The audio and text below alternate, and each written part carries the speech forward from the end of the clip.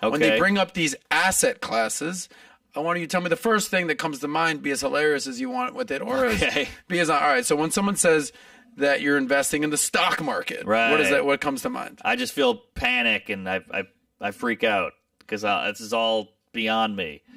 So I just go, oh, whatever, you do it. So like if a guy comes up and he goes, I got a great opportunity, you got to invest in this, I'd be like, all right.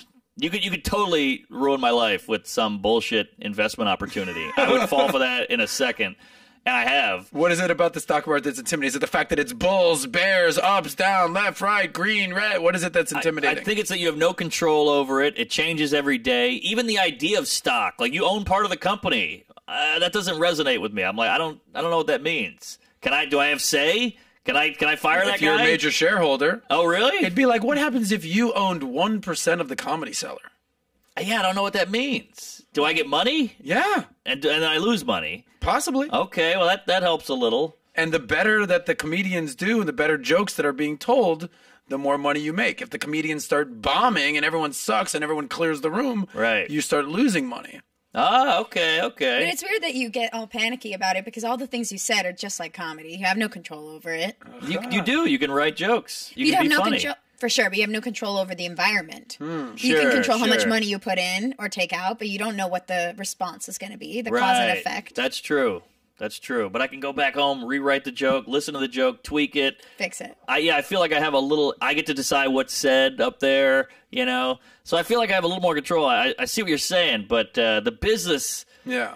I don't know. The whole thing is just... Sounds like I could sell you anything. I got a great investment for you, Mark Norman. I would totally buy it. Speaking of buying it, you bought real estate. When you think of the real estate market, what comes to mind? Well, that I like because I can see it. It's a building. It's a unit. Tangible. It's tangible, yeah. And I can live in it, too. And then I can rent it. And sure, there's all this jargon with the mortgage guy. And I just go, and I pretend to listen. And he sends me a long email. And I pretend to read it. And I go, yeah, it looks great. I don't know anything it is. You could totally screw me over in the fine print.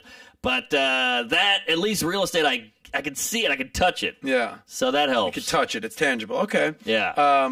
Crypto. You said you invest in crypto. You can't touch that. What are your thoughts on crypto, also, Bitcoin? Even more elusive than stocks. It's like it's a coin, but it's not a coin, but it takes up all this memory and Elon Musk, and it's out of China. It's a whole culture. Yeah, it has weird names. He's in a turtleneck. It's too much. If it was actually a coin, I might get it more. Yeah, but the whole point is that it's not a coin, so you can't get stolen. I know. But you want to touch it like real estate, but you can't. But you got to talk about it, and it's got cute little memes and Dogecoin and Elon Musk. Right. So, but are you more of a? If you had to pick one to invest in long term, would you be more stock market or more crypto? Probably more stock. Just because why is that? It's older. My dad's heard of it, you know. Bitcoin is like transgender. I pretend to get it, and then I just move on. Gotcha. And I give them money. Speaking of crypto and Bitcoin, what are your thoughts on NFTs? Oh, now we're getting even crazier. It feels like they're just trying to trick me. Yeah, you know? They probably are, by the way. Yeah, they probably are. But and NFTs are probably the ones that could benefit you the most in your comedy. And you think? Yeah. Right? Wouldn't you agree? The first joke you've ever told, your first tweet. Interesting. Great thought by Amber.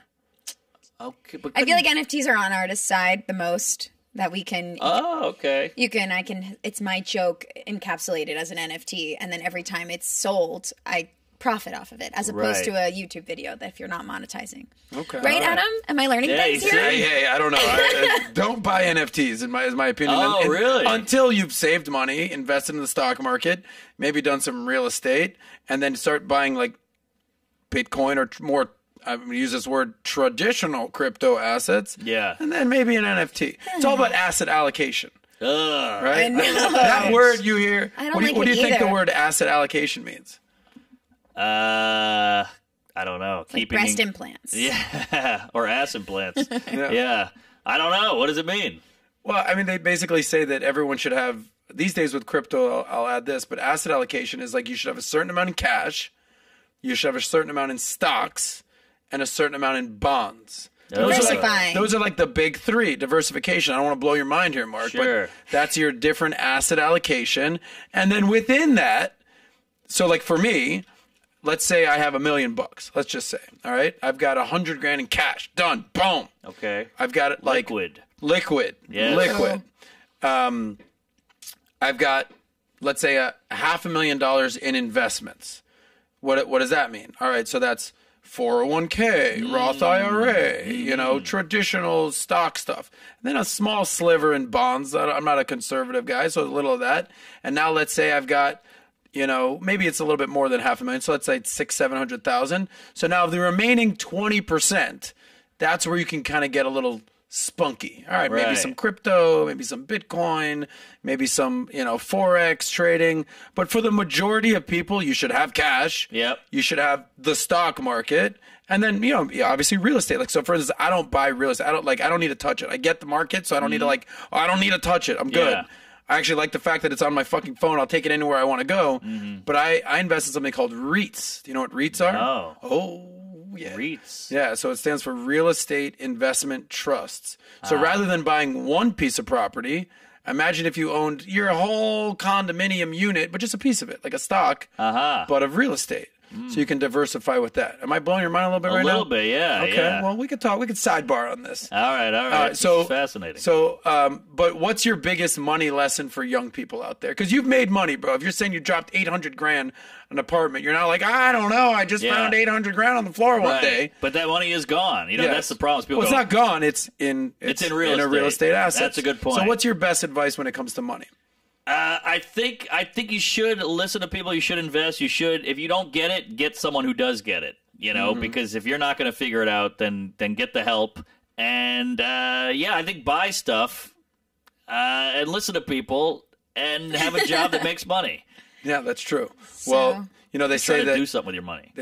Actually, do you know that what your best asset is? Like, what's your number one asset that you have? Probably that apartment. Yeah, you're wrong. Oh. You want to know what your number one asset is? My brain? Yes, bro. Your ability to make money by telling fucking jokes. All right. Because you could earn $100,000 a year, whatever, $500,000 a year, $1 million a year, and all of a sudden you're $800,000 little apartment. Who gives a shit about that? It's your ability to make sure that you can continually make income. That's your number one asset. Ooh. There you go. I like that. You are your most important asset, Mark Norman. Wow. Yeah. I wish you were my dad. Yeah. Well, what were your side hustles while you were doing that 10-year grind? I did everything. I was a temp, which I hated. I worked as a registrar at a school. So I had to kick kids out for being not attending enough classes. Right. That was a nightmare. And I moved furniture for years. I worked on a construction site, and then the best gig, janitor.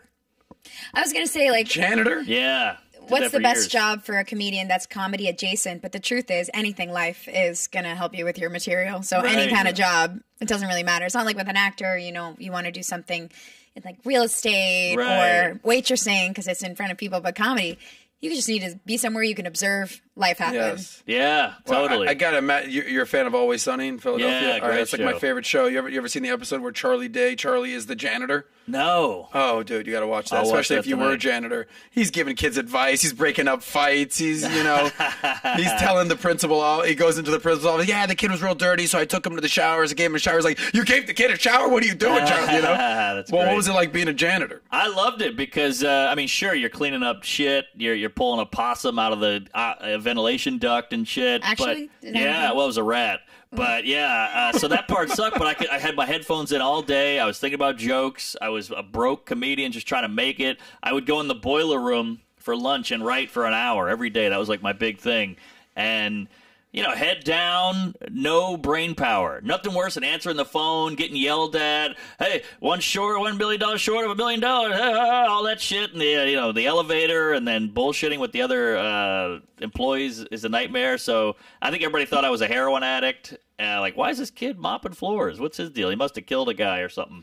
So how old were you at the time when you did that? I was probably 25. Okay. Yeah. Good-looking white boy janitor. They're he's clearly doing drugs. Yeah. So it turns out it was. I was addicted to meth. It was a problem.